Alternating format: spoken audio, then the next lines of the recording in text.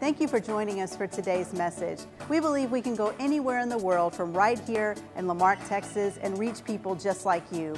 If you'd like more information about Abundant Life, please visit ALCC.org.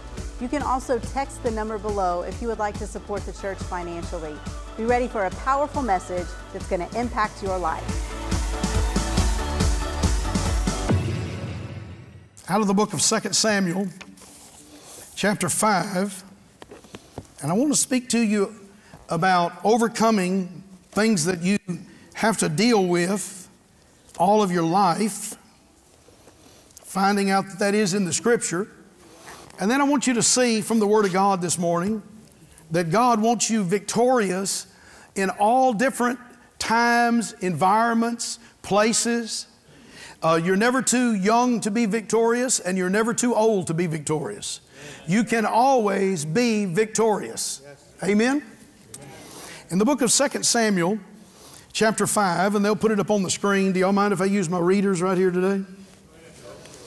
Praise the Lord. Why is everyone smiling so big today? It's a great day. Thank you. I rejoice with you. 2 Samuel chapter 5, and I'm going to read, beginning in verse 17, I'm going to read about 6 or 8 verses. So let's just hear it. Here it comes. Verse 17. But when the Philistines heard that they had anointed David to be king over Israel, look at this next word. All the Philistines came up to seek David, and David heard of it, and David went down to the hold.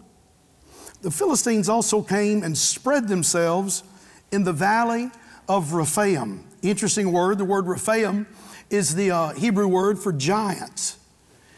It says he just spread themselves out in the valley of the giants. Have you ever noticed how the devil will always try to make himself bigger?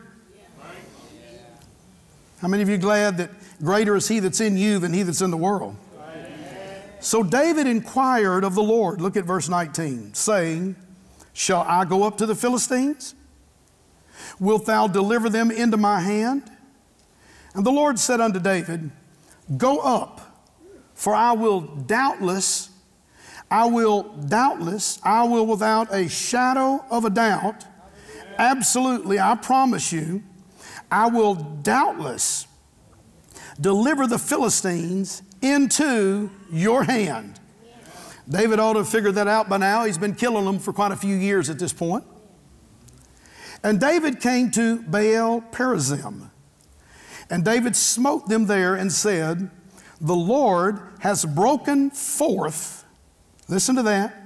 The Lord broke through upon my enemies before me as the breach of waters. Oh, hallelujah. That's an interesting term right there. The word breach right here is a word that it defines a word that's used for a woman who is pregnant. And right before she has a child, her water will break. I hope I'm not spilling the beans to anybody here that doesn't understand that yet. So mom and dad, I just helped you out if you're trying to tell that to your children. But that will literally take place. And out will come, of course, your joy. Here will come your child. All of those wonderful things will take place, but there's been a buildup. And then at the right time, the Bible says there is a breach, there is a break forth, there is a breakthrough. And David, God tells David, with that anointing that was in David, what a powerful young man he was, that anointing that's in him, that God is breaching, he is breaking forth against your enemies. I want you to remember this as I finish this little reading today. David has been fighting Philistines since he was a teenager. And they are always showing up at certain times in his life for the next 60 years or so as we read about his life. I can just say this to you. Do not be surprised if a lot of the issues that you had to get victory over from the time you were a child don't sometimes try to show up in your life. I'm preaching real good right now. So you have to kind of be careful about telling people what you used to do, because you're also telling them what you have to fight off still today sometime. That's such good preaching if somebody understood it. And David came to Baal Perazim. And he smote them there, and he said, the Lord hath broken forth upon my enemies before me as the breach of waters. Therefore, he called the name of that place Baal Perazim. The word Baal Perazim is an interesting word in Hebrew there. Obviously, it means breakthrough, but it also means the one who possesses or the one who owns the breakthrough. Hallelujah.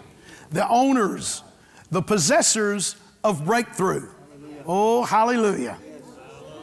That literally says, just like when if a woman has a baby, everybody's going to learn about it. Everybody knows about it. Everybody knows what took place.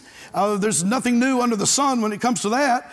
Everybody understands that's happened, but it doesn't make any difference. That victory, that breakthrough, that baby only belongs to that mother. Amen. Mother and father understand. Belongs to that one person that had the breakthrough. We just all know about it. And we're all happy, and about 90% of the time, we look at that little baby and something goes off on the inside of us like, man, I wish I had another one that young, and then you get back sane and everything and you're fine. And you just take an aspirin, go to bed, wake up, you'll be okay in the morning. But no, there's just something that's in your nature. You want that. You're drawn to it. You just think it's precious, it's good. But it only belongs to that one person. Every person has to have their own breakthrough. Amen. Give me a big amen. Amen. Listen, just because the Bible says all the spiritual blessings in heavenly places are in Christ doesn't mean that they're automatically going to happen. It happens for the person that has the breakthrough, that has the faith through, the person that obeys God, the person, it's one-on-one. I wish I could pray this corporate prayer that every single person in the body of Christ and every person at Abundant Life would have the exact same results from God every single time they pray, or every single time I pray. I wish everybody got the same thing. But first of all, that's not going to happen because my name's not Jesus. Secondly, your relationship with God is one-on-one. You definitely are a part of something that you can amplify. Spiritually, you can amplify. One can put 1,000 to flight. Two can put 10,000 to flight. God is your God. That's why it's necessary to be together in the house of God, because sometimes there are things that seem like the answers are just not coming.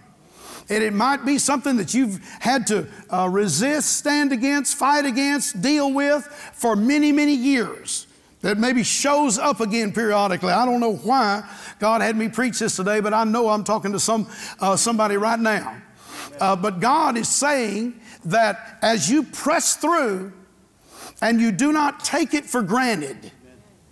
I like something about David. Every time that you see David come against an enemy, almost every time, and you'll see him numerous times in the Old Testament. When you see him come against an enemy, he stops and he asks God about it.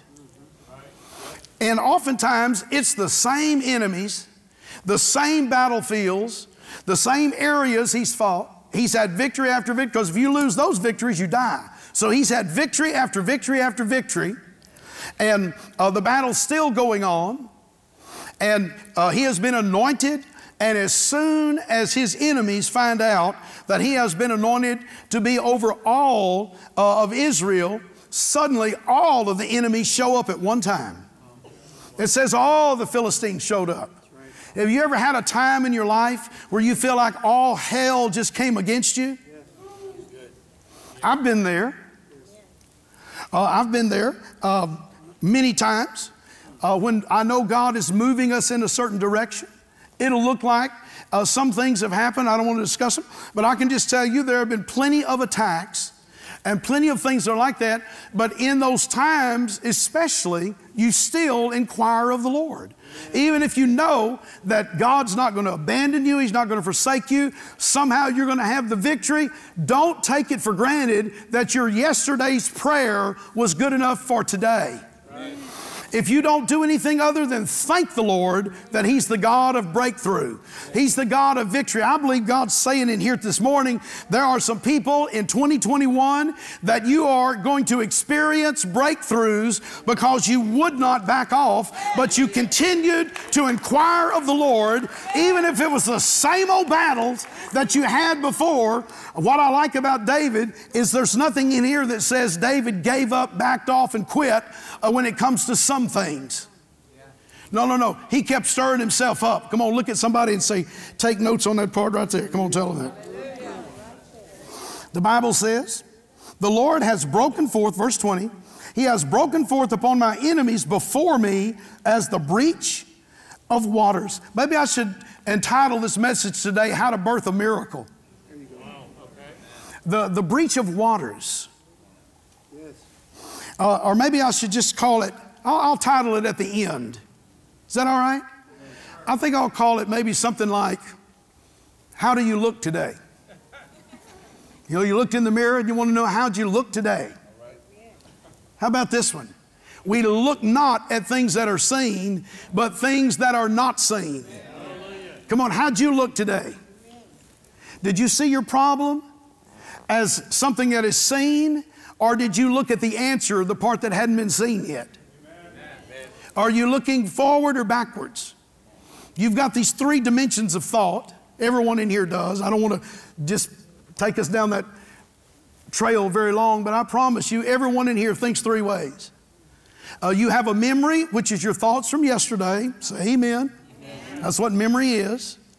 A thought of a past time, action, deed, conversation, etc. That's what a memory is. Secondly, you have the ability to think and to meditate currently right now. And that's the ability, that's just like having digestion, not indigestion, digestion. So you digest something. And that's what thought and meditation is. You think about something, you're digesting the facts and you're assimilating. And then you have that part of you that is more miraculous than anything God created. It's called imagination. And imagination is what you think about in the future or what can be. Are you listening to me? So you have your memories, and you have your meditations, and you have your imagination. That's why the Apostle Paul said to cast down imaginations and every high thing that exalts itself against the knowledge of God, and bring every thought into captivity to the obedience of Christ. Your mind it's literally a creative theater. Amen. It's a virtual room. And animals don't have imagination. Nothing else has imagination, but you were made in the likeness and the image of God. And so you think. And my experience has always been that my imagination, unless I'm focused on the things of God, about 90% of your imagination ends up with what might go wrong. Something bad that could happen. Am I talking to anybody, or is it just for me today? But if you will take those imaginations that are contrary, or they are opposite, or they are against the will of God, and if you will cast them down, first of all, God said you can cast them down. Can I get like one witness in here today? You can change your mind, and when you do, you'll change your imagination. And when you change your thoughts, I promise you, you're going to change your future. You tell me what you imagine and think about, and I'll tell you the direction you're going in life real quick. It won't take long to figure that out, though I don't want that conversation. I'm just telling you, you know that. Analyze that, think about it, and cast down imaginations that are opposite of the kingdom of God, or that are at enmity, the Bible says, with the kingdom of God. And the kingdom of God is within you. And God's promises, here's the beautiful thing about the Word of God, it is a living epistle. And God wrote it to us from the end to the beginning. Amen. The Bible says you know Him. Ecclesiastes says you know Him from the end to the beginning. He didn't leave very much to your imagination. He's already said it's there, so you think about it. That's why you can go and read the book of Revelation and realize we win. Yeah. Come on, at the end of the day, the kingdom of God will one day be set on the earth, the Bible says. I know it's a long time from now, but it's already there. It belongs to us. And so you can get your imaginations right. Listen, you may feel sick in your body today, but the Bible says, with His stripes I was healed. 1 Peter 2:24. With His stripes I was healed. I don't have to imagine what it would be like to be well. I have to look at what He said, what He has already done for us. He did it in the past, He does it in the present, and it's available even in your future. Hallelujah. That's why the Bible says what things are lovely, pure, wholesome. Philippians 4, think on these things. And then Paul goes on and he says, for I have learned in all of these conditions therein to be content. He said, I've learned it. And years ago, I started saying something like this. About 30 or 40 years ago, I started saying, contentment is not earned. Contentment is learned. He said, I learned to be content regardless of what state I am in, what condition I am in. And so we learn that, and we use those capacities that God gave us, our memories, our meditation, our thoughts, and our imaginations. Come on, clap your hands to the Lord if this is making any sense. You have to use it because it will run amok if you fail to use it. And people who do not control their imagination can easily be controlled by people who understand their imagination. Oh, hallelujah. Whole cultures are controlled by that. Fear is the number one thing that hell will use to control you through the fears of your imagination. So it's very important that you realize that not only is your past in Jesus, your present is in Christ, but so is your future. Come on. God has a great plan for you. Your marriage is not going to fall apart if you'll not imagine it falling apart. Why don't you start imagining the fact that you're going to be married for a long time to that same person? Oh, I'm preaching so good. And you're going to have a house full of kids, and at least one of them will wind up redheaded. That's my prayer. I'm preaching. No, but and it'll stay together. And the blessing of the Lord will be in your life. Cast down any other kind of imagination. No one can do that for you. Me, Jesus, and all the angels can't do it. Because He made you with that capacity, and He gave you then the responsibility of controlling it. So here David is coming up to Philistines again. Here they are again. Seems like every time you read about David, somewhere in there in that passage, a Philistine will pop up. And it's something that he's having to deal with, that he's been dealing with once again for many, many years. And now this time he inquires of the Lord. And God says, go up, you'll surely be victorious. And so he goes up, the Bible says, and God worked with him. When you obey God, God works with you. When you don't obey God, you're generally on your own. Somebody say amen. Just because God's with you doesn't mean He's working with you. He didn't kick you out of the kingdom. That doesn't mean He's going to validate anything that you're doing that's contrary to His will. You can do anything you want if you want God working with you, not just going with you. Oh, hallelujah. Just be the hands and feet of Jesus. And so the Bible says, therefore He called the name of that place, I own the breakthrough. I possess the breakthrough. Come on, somebody say that out loud. Say, I own the breakthrough. Come on. I possess my breakthrough. That's a powerful thing. Where are those areas that keep showing up and trying to hinder the work of God that's in your life and the plan, the vision that you have for your life? What's trying to stop that? There comes a day, I don't care if it's the same thing you're dealing with more than once, you'll get that revelation. God has equipped me, and through Him I can do all things, and I own the breakthrough over this. And when you own the breakthrough, my friend, you are victorious. I don't just own the battle, I own the breakthrough. I own the breakthrough. Come on, shout it out loud. I own the breakthrough.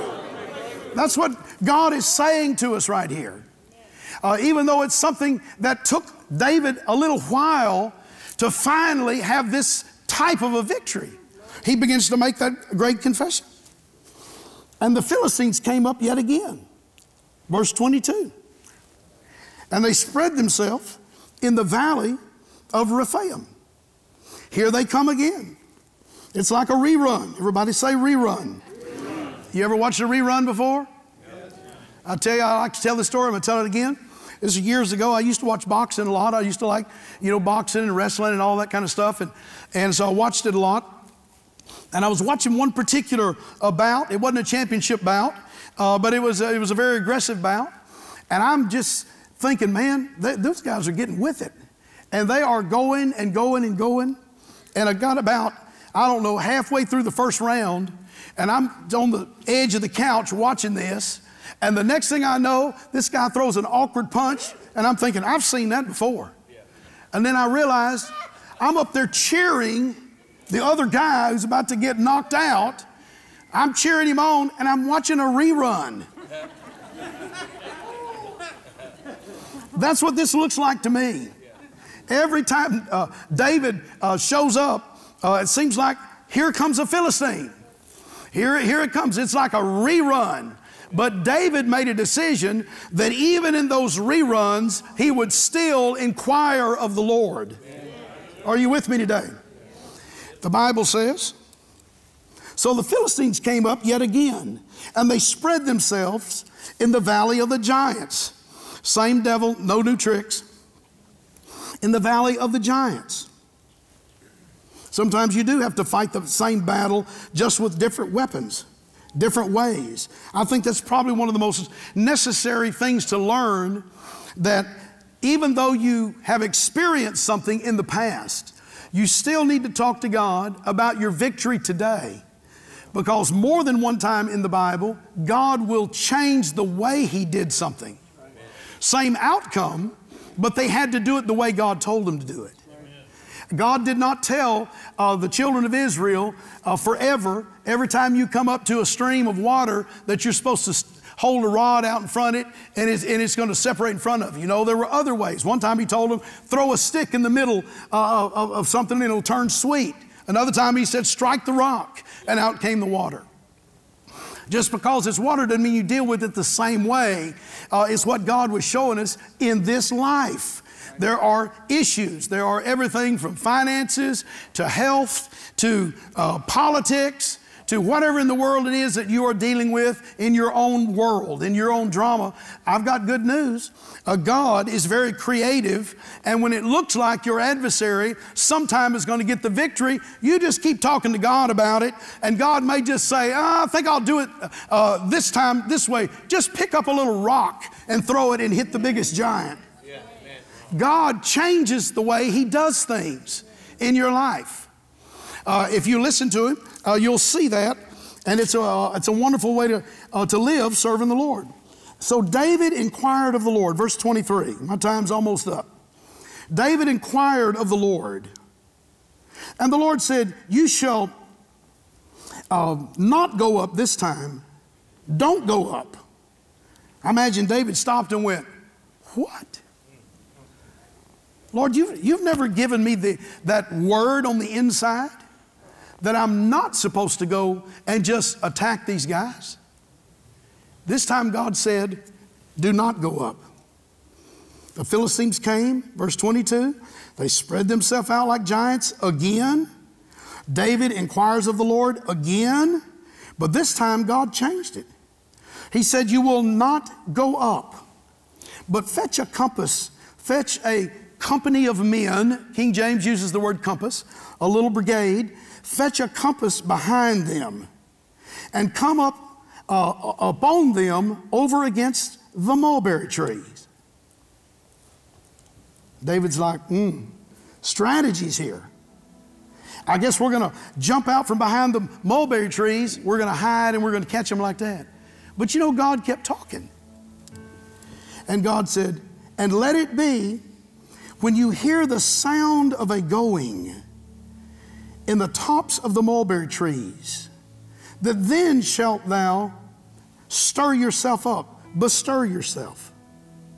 When you hear a sound of a going in the tops of the mulberry trees. One translation, I'm reading King James, one translation, some of yours will have it, it says, and when you hear a sound of going above the trees, above the trees. I think God had a big regiment of angels or something that must have been marching through.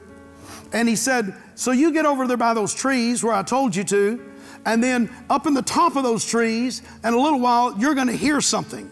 It may not look strategically right from where the Philistines have positioned themselves, but it's not what they're doing, it's what God tells you to do. He is the commander-in-chief of your life, and He knows how to get you victory over the same old issues that you've not been able to wipe out. Amen. The Bible says, David, no, don't go up and just face them head on this time. No, you get over here and you get behind the mulberry tree and you listen for a sound. How many of you are glad that there's a sound in the spirit? Amen. There's a spiritual realm that is more real than the natural realm. You see the spiritual realm with your eyes.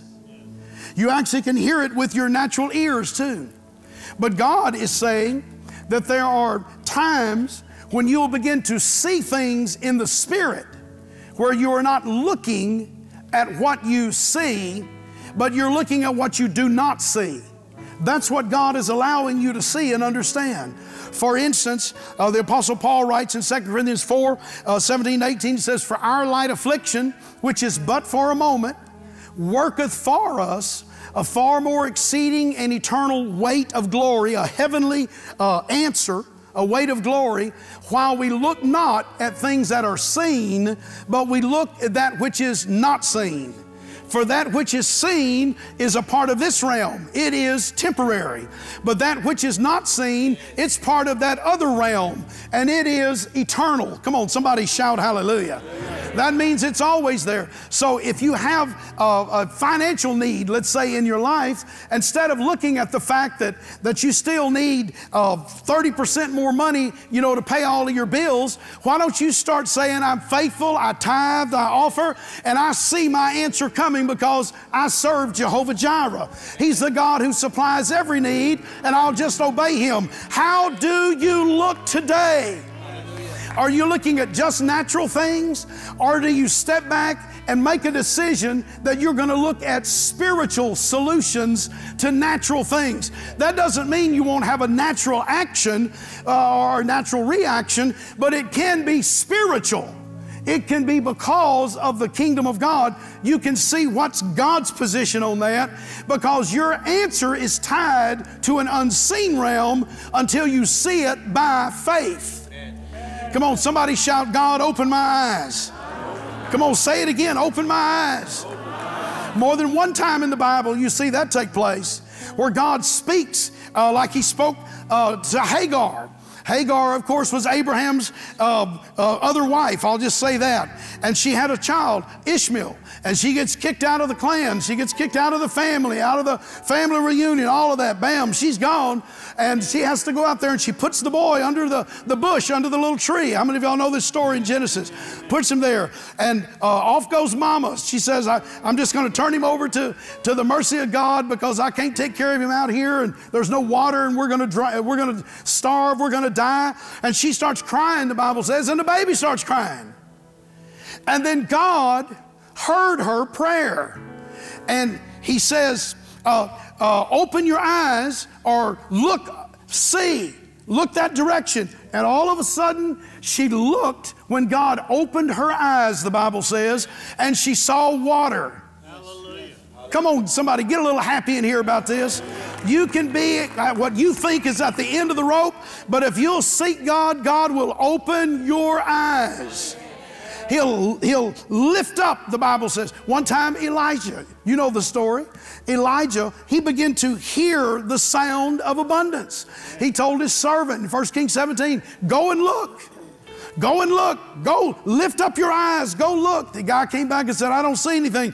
He said, I know that there's a provision. It's in that unseen, but it's going to manifest. You keep looking till you see it.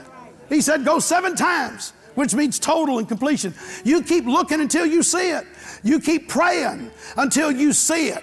You may not see it in the natural, but once you see it here and you latch onto it in the spirit, you're going to have it from there to the natural realm. What are you looking at today? Are you just looking at the facts? I know 2020 was tough on some people. It was tough. It's amazing. Some businesses went broke and others had the highest financial years they've ever had. It was almost split down the middle in our nation. The mom and pop stores were really hurt. The big stores are bigger than ever before. There are a lot of parallels that you can see in that. And people just hurt many times. What are you looking at? What are you looking at? God knows how to break through against your circumstance. Look at that which is not seen. He is Jehovah Rapha. He's your healing and your health. He is Jehovah Jireh. He is your supply. He's your provision. He is Jehovah Shalom. He knows how to put peace in your family, much less in our nation. We just have to act on it. We pray and we keep seeing that. Come on, somebody say imagination.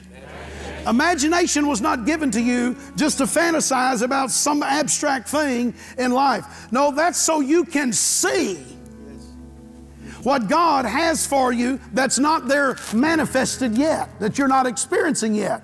That's why Hebrews 11:1 says, faith is the substance of things, and I'm going to use this term right now, things imagined from God, hoped for. Something that hasn't manifested yet, but you can think on it and see it. Use your imagination to do something other than just conjure up, bad little witches and demons that try to harass you at night and cause you nightmares and all this. No, get rid of all that crazy stuff in life. Use the power of what God has given you to imagine success. Imagine that prosperous family. Imagine you excelling on your job. Imagine that new house. Ooh, I just heard that in my spirit. I'll tell you, that's for someone. Somebody about to get a new house. You've been dreaming about it. You've been thinking about it. You've been praying about it. And it's just about to manifest into this realm right here. I'll tell you, I heard that so strong. Oh, hallelujah. You got to use it. Use it. Don't abuse it. Use it. Use what God has given you. The Bible says you'll hear a little sound. You'll hear a sound. You're not going to see it. You'll hear a sound. You'll hear a sound. You'll hear a sound. God can speak into the now from the Word, through a message, through a sermon, through an experience, and you'll hear something on the inside. Does anybody know what I'm talking about? God will just speak to you. So when you do, you latch hold of that. And now you build that imagination, that dream. You build that hope around that, because faith gives substance to what you hope for, and it is the evidence that you have it before you see it. Hebrews 11:1. Oh, glory to God. Church, we need faith. That's why when a person sees it and they believe it already, they'll be talking about it. If they're not careful, they'll be talking about it like it's already happened. Be wise about that. But I'm telling you, that takes place. It's very strong. You got it on the inside of you, and you just know. Oh, hallelujah. I was reading something about Helen Keller just this past week, and I think she was one of the most remarkable people that's ever lived, for sure. Helen Keller, the blind lady that literally learned how to hear and how to talk and all of those things, totally blind and deaf and all that. And she learned how to talk just like you and me, and developed that sign language and all those things. And she had a teacher that just continued to teach her and teach her and teach her. And she said the saddest thing in the world is for people who actually have the ability to see and to walk around in this mystical realm where you can see everything and not be able to see the goodness of it. That's Helen Keller. I thought, oh, hallelujah. Lord, open my eyes. Open my eyes. Don't let me get so pigeonholed in one little thought, one little way, one little thing, that all of that creative force that you've given us from the Spirit all the way through that little gray matter between your ears there, that it just becomes stifled down and used the wrong way. Come on, somebody say imagine. Imagine the good things. Come on, say it. Imagine the good things. Imagine the God things. Imagine that new business. Imagine that new house. Imagine that ministry. Imagine your whole family saved, filled with the Holy Spirit, coming to abundant life. That's my story. I'm sticking with it right there. It's important. It's important that you don't even let your imagination become polluted or distorted, but train yourself. That's a powerful tool that God has given you. And the Bible says that faith will give substance. So if it's faith, Romans 10:17, it's something that you've heard from God over and over, His Word. And you focus that faith in. That's where faith comes from hearing the Word of God. And you focus that faith on that thing that you are hoping, dreaming, expecting, imagining, that you can see. More than one time I've talked to people before, and I'm finished, I'm done. Listen to this. And they've said, well, things have been going good, but I'm sure it'll change. It'll go back to normal, it'll get worse before it's over. You ever talk to anybody like that? Oh my goodness, Lord help us. Lord help us. Who beat you up as a child? Who hurt you? Who told you that your brain was supposed to always think of bad stuff? When you see good, you think bad. That's terrible. God help us. That's one of the beautiful things about being in Christ. He doesn't just save your soul so you can go to heaven one day. He'll change you from the inside out. Come on, He'll give you that dream machine that's on the inside of you will come alive. Instead of you saying, well, I know 2021 may be worse than 2020, you start saying, I like what I heard Pastor Josh saying a moment ago, 2021 is going to be the best year you've ever had so far. So far. Hallelujah. Got to get it in your inner man. Get it on the inside. Expect it. Expect it. Maybe bow your head with me now just for a moment. I'm going to ask no one to leave unless you just have an emergency of some kind.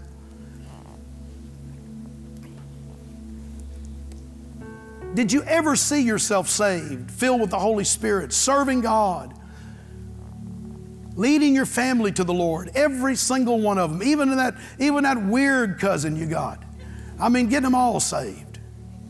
Come on, everybody's got one of those. Did you ever imagine that? Did you ever hope, expect, anticipate? Or did you just give up on them? God may be trying to give you a new way to reach them. You have to keep inquiring. How about yourself? Did you ever imagine yourself one day living in heaven? Having the great architect of the universe himself, the Bible calls him, in a mansion that He's built. Did you ever imagine yourself on streets of gold? Did you imagine yourself with great rewards for living for Jesus and serving God? We're all barreling toward that day. What's your imagination? Is it showing you hell or is it showing you heaven today? I've got wonderful news. Jesus is the door. He is the way.